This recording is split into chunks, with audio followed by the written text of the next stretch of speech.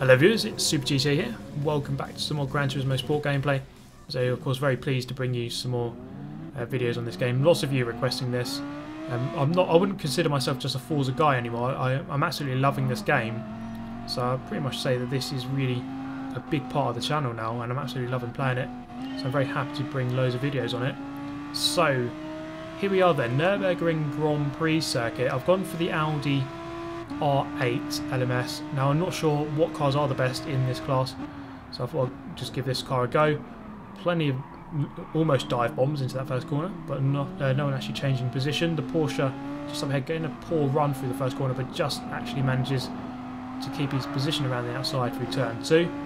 So he actually all four of us in the top 4 positions just keeping our position for now. That is quite a normal thing to happen though.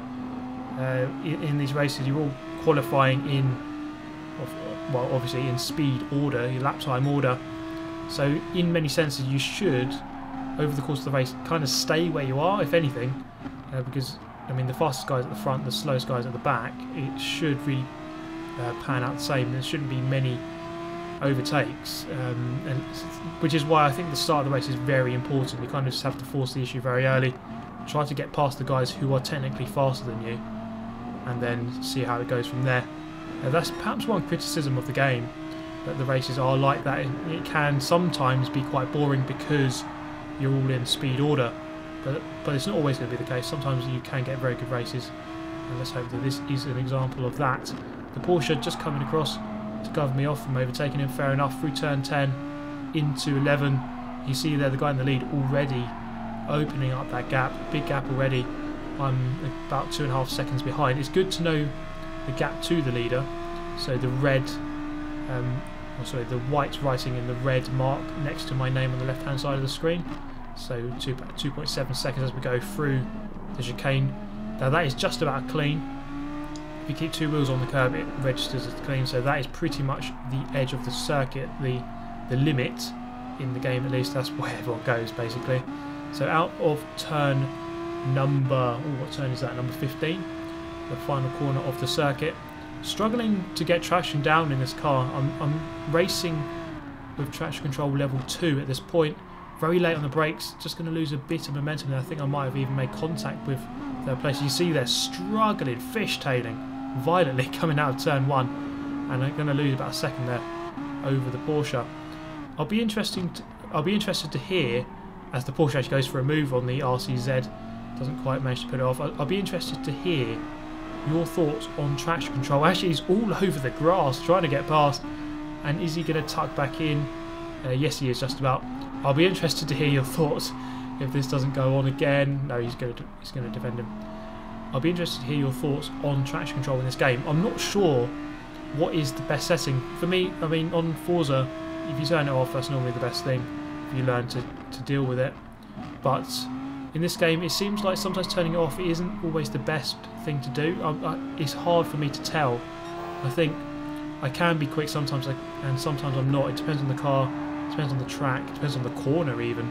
So maybe even turning it up and down depending on the corner might be a good way to go. Maybe many of you do that. So of course, I mean, I'm new to this game. Well, we all are really, because it only came out about 2 months ago, but I'm fairly new to the recent Gran Turismo games, as never played 5 or 6. The Italian here in the Porsche, very poor exit from turn 11. Is that going to be a potential move now into the final chicane? Not quite going to tuck back in and reclaim 4th place. Not going to bother going for 3rd there. I don't think I was really that close enough.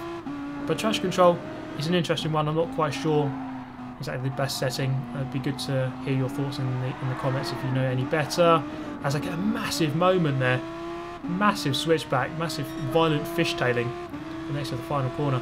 We're going to skip ahead to the start of lap 4. You're just going to have to look ahead here, because the Italian goes for a move, a bit of contact involved. He goes through, just blocks off the Dutchman on the exit of turn 1. He's up into 2nd place now, is the Italian. But we're going to see a bit of revenge here. The Dutch guy not having any of that. Max Verstappen lunge up the inside. No messing about from him. So, I mean, that's quite a common theme actually in Gran Turismo Sport. Lots of overtaking where you kind of just barge each other out the way, side on contact, and you don't often get penalties for that. There are ways around the system. Into the next corner though, the Italian's going to go for it. Feisty Italian back again at Nurburgring, and he is not taking any shit in this one. He's just going to violently retake that position, back up into second place, tit for tat between the Dutchman and the Italian. I'm going to actually nudge him in the back there, a little bit late on the brakes, and a big mistake from me. Thankfully though, the Italian managing to keep control of his car, and actually he's going to open up that gap as I get a poor run out of the bottom hairpin. Massive moment. You see here, I'm having a horrible time. Oh my god, all over the track from left to right, and that has not been a good half a lap there. I've got to really recover my thoughts, and this is, yeah, on traction control setting 2. Maybe I'm just not that good. And one thing I would say is that I've changed the camera setting, so perhaps you might notice as I go into the tyre, sorry, it wasn't even a tyre, the barrier, the pit entry. Absolute noob move. I'm going to get overtaken by this German, so go down to 5th place, and I'm actually still within range. I'm just going to go for a move. Dive bomb of the century, maybe, if you want to vote for that. I'm not sure if you would, but up the inside is actually a really good move. I think he actually braked a little bit early. He's in the Peugeot as well. Bit of contact through turn 2, but back up into 4th place. What I was going to say, I've changed the camera, so you might notice that it's a bit more flexible as it is in, let's say, Forza.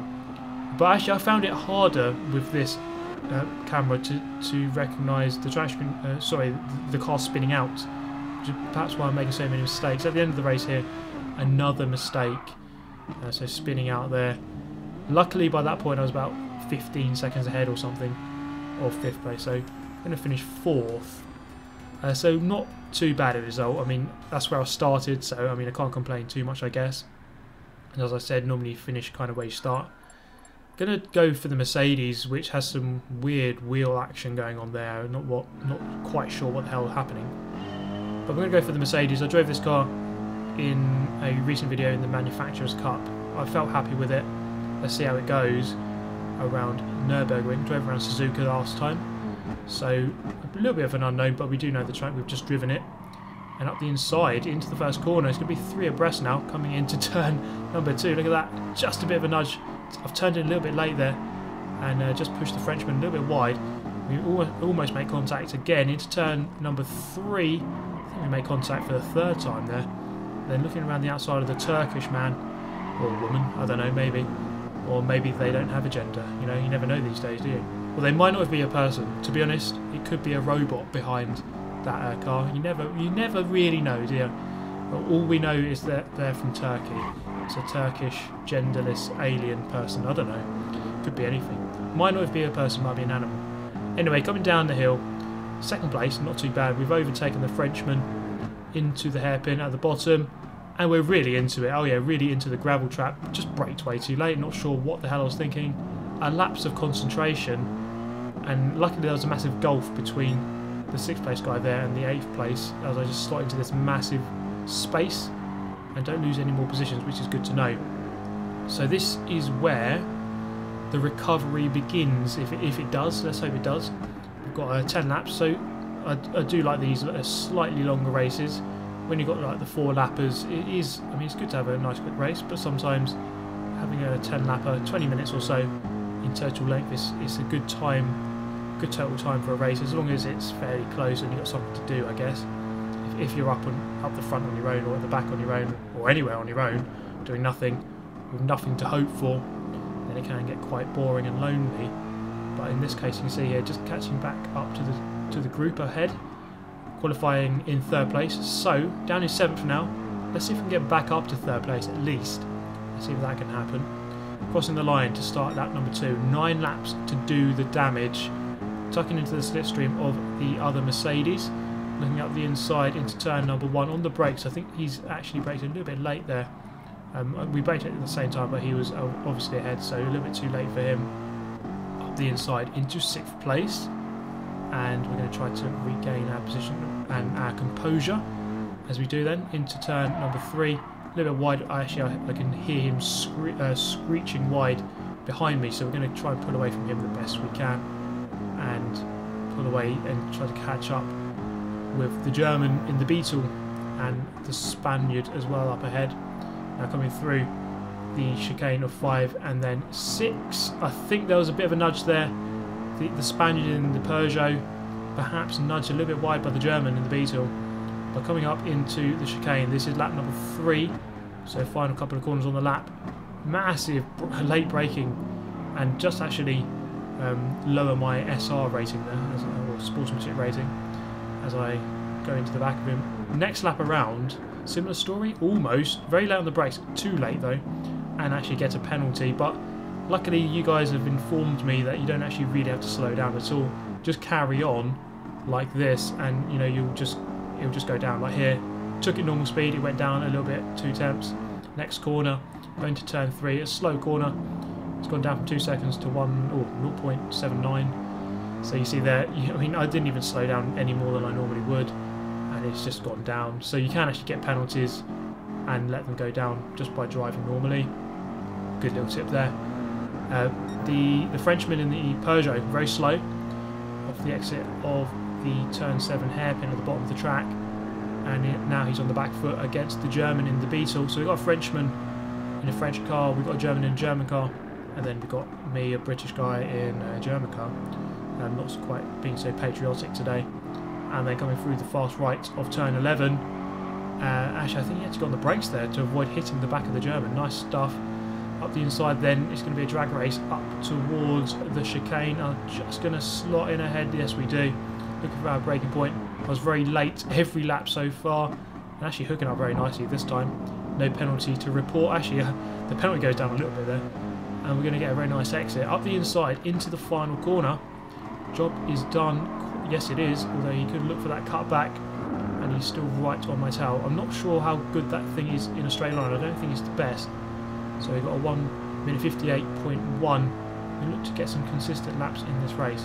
Into turn 1, bit of a nudge from behind, but if anything, I think that might have helped me because it kind of took his momentum right off, and then I actually just keep the line around the outside and keep the position. So up into 3rd place. The recovery is on, but we're not too far behind 2nd and 1st actually. Let's see if we could try to reel them in and maybe go for 1 better or maybe 2 better if at all possible. So we're going to skip ahead then. This is lap number 7, so you see the gap hasn't changed too much, although coming through 10, the German in the Mustang a little bit wide through there, and then very wide again, so a massive lapse of concentration from him. Back onto the track, wasn't quite sure which way he was going to go, but then I just managed to get past without losing too much time. Up into 2nd place, the Turkish alien genderless animal thing is about 5 seconds ahead, so I'm probably not going to catch him unless he makes an error, similar to what the German did there. But you can see already, so I've just gone past him, the Beetles come out of nowhere and started battling him, and I'm already about 3 seconds ahead. That is good to see. That's always helpful when someone you overtake just gets into a battle immediately. A 1:57.8, a good fast lap time there actually, not too bad. I think my qualifying lap was actually a 57.3 in the Porsche, so perhaps the Porsche is quicker, it's just very hard to control. I found it a lot harder to control than this. So I suppose there's a risk or a balance you have to try and strike between consistency, which you kind of need in a 10 lap race, and also speed. But if that speed comes at the price of you nearly spinning off every 2 seconds, then it might not be worth taking, because that Porsche, I found it very hard to control. I'm not sure about you, but of course just let me know about the traction control tips, because I think that's the one thing I need to try and sort out. And perhaps it is harder in chase cam on a controller, so don't forget I'm playing chase cam here. Well, you can see that obviously, but I'm playing on a controller, which might be a lot different than traction control off on a wheel with pedals. It might be a bit easier. But there we go, it's going to be a 2nd place, and so not bad at all. We started 3rd, went down to 7th, and then a decent recovery back into 2nd place. So really pleased with that race in the end, despite the mistakes at the beginning. It was a nice little recovery and a fun race overall in the end. But that is the end of this one. I do hope you enjoyed, as always guys. Do smash the like button if you did, and obviously subscribe if you're new to the channel. Welcoming all new subscribers, of course. Many of you have subscribed to the channel very recently. In fact, November, December have been my best 2 months on YouTube ever. So really good news in that regard, and very thankful for anyone that is continually supporting the channel. But that's it for me today, guys. Thank you very much for watching as always. I shall see you next time. Goodbye.